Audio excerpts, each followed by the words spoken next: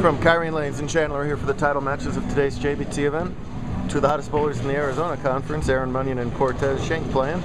Cortez, of course, the hottest bowler in this and many other solar systems.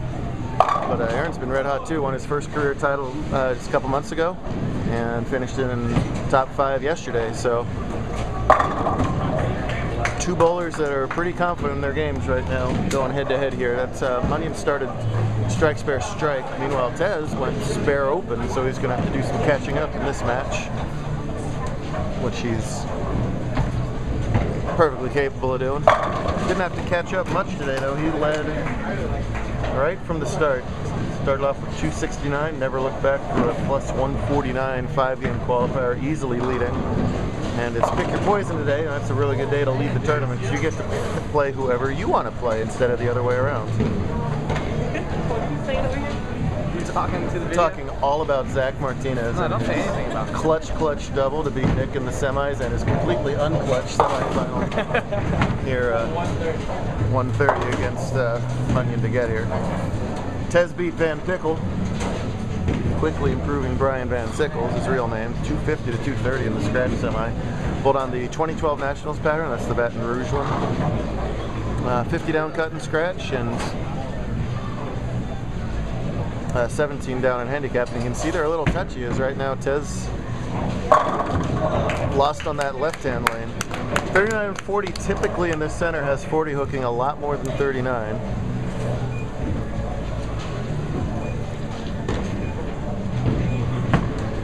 That's close. Yeah, there you go. Schenck, not a fan of really either title match pair. We bowled on 37 and 8 yesterday.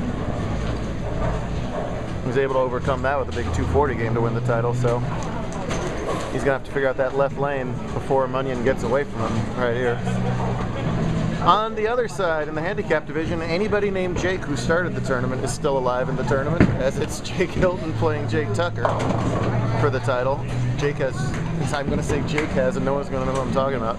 Hilton has 2 titles to his credit, while Tucker has yet to win.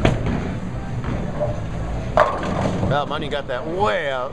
Didn't get the 10-pin to fall over there. Totally different Aaron Munyon the last couple months than prior to that in his JBT career. He's gotten just a notch better that got him from being a finalist to a champion. That's Hilton's first open, and he looks like he can't believe it. It looks like he got, I think he got something in his eye, actually, is what happened. I thought it was just like feigning shock. Tucker used to bowl out of the Northwest Conference up in Oregon and moved down here to the desert and has done very well since he's moved down here. Nice shot there.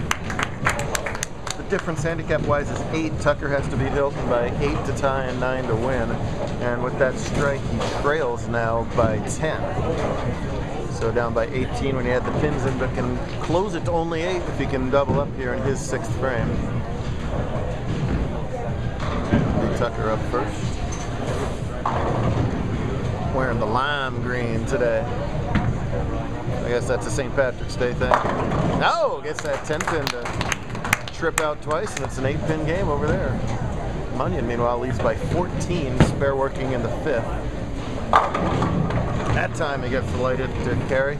A lot of side roll for a lefty. You can see a lot of lefties. We saw Robert Douglas yesterday just go straight down the boards. Aaron does not do that. His A game is a lot of side roll, a lot of torque, but if he's in the pocket, he can make those pins talk.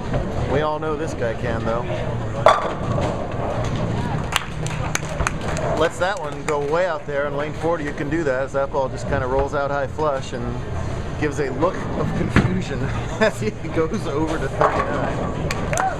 A look of confusion is not a look we see very often on this kid anymore, but he has no clue what to do on 39 now. We talk about him being so knowledgeable about his own game and adjustments to make. This is going to be a guess right here. Let's see if it's a good one. Deeper, obviously. Oh, man. Body language tells the story, as it was a great guess, as it turns out. Perfect hit, perfect shot. Just the modern technology hit as he solid 9s from there. Meanwhile, Hilton doubled. They go so fast over there in handicap, and Tucker doesn't get the 3 in a row here, so the lead's tilted back to Hilton.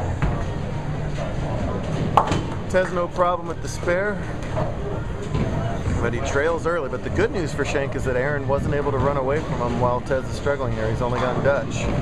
You don't want to give Cortez second chances. That's what happened yesterday in the title match. Let's see what happens later on today. With the spare, Tucker trails by 19 with pins, and there's only 3 frames left over there. Tucker had a previous high finish of 3rd, so this will be his best finish no matter what. Meanwhile, Hilton, who doesn't ever listen to a word I say, might back his way into the title. Man, it's the give and take of all that power. Because he has to cover more boards with all that rotation, that ball occasionally finishes way behind the head pin. That was certainly the case there. And leaves a pretty tricky little split here. 3-9-10, got to worry about that back pin. Nice shot by Tucker in the 8th. He'll more than likely take a real wide sweeping hook at this. Try to get the 3 into the pin into the 10. Ball will take out the 9. Just like that. Nicely done. If he stays Dutch with that real nice conversion, part 2 should be fun. Be sure to watch it.